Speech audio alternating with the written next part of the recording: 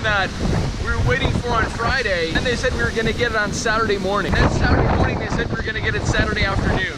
All day today, pretty nice, but the winds are kicking up. People are still driving around doing their business. Okay, so a little break in the action.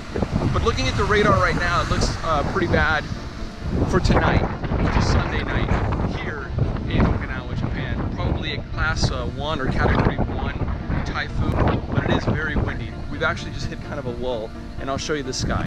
So other than the wind and the clouds moving very rapidly, I'm not seeing a whole lot of action as far as rain, thunder, lightning, anything like that, but I guess the real fireworks are gonna happen tonight.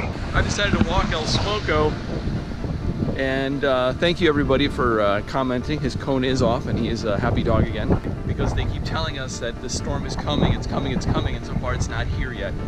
It's on Cuban time. It's the only explanation.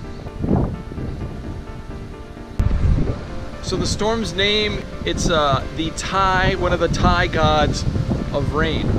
And we do need rain here in Okinawa. Actually, our reservoirs are low. So I'd like to thank my friend Ty for his Thai god typhoon that pretty much blew our weekend.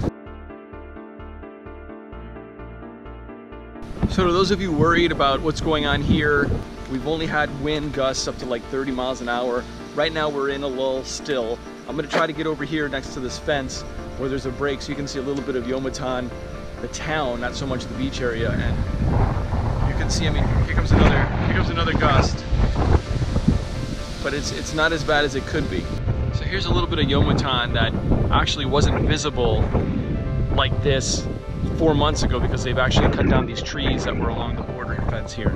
So I've actually got a pretty good view of what this place looks like. The clouds are definitely moving at a pretty good clip right now. I'll let it play for a little bit, and then maybe I'll even speed it up so you can see it. But we're way up there anyway, way up there on the hill. The beach is over there, as you can see the water just over those buildings and some of the waves breaking. But yeah, it's definitely, the wind's picking up for sure.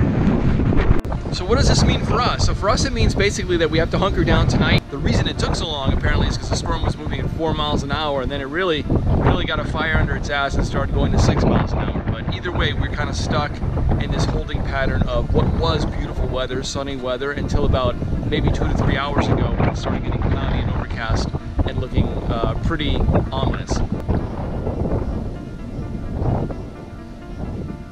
But it is eerily quiet, and then the wind kicks up and then it gets quiet again. And like I said, this morning sun, but right now, just eeriness.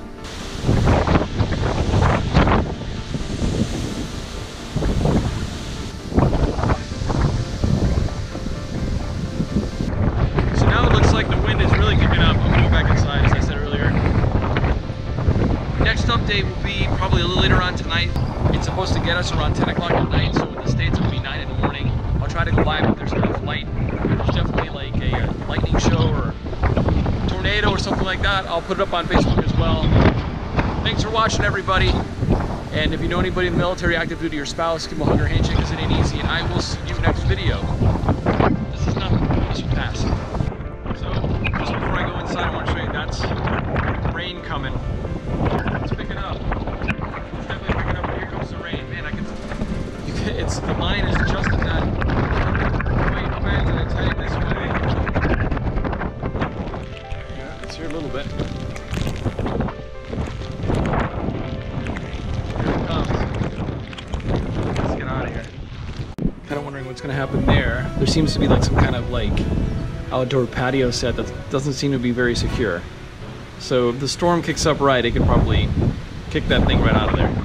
Interesting.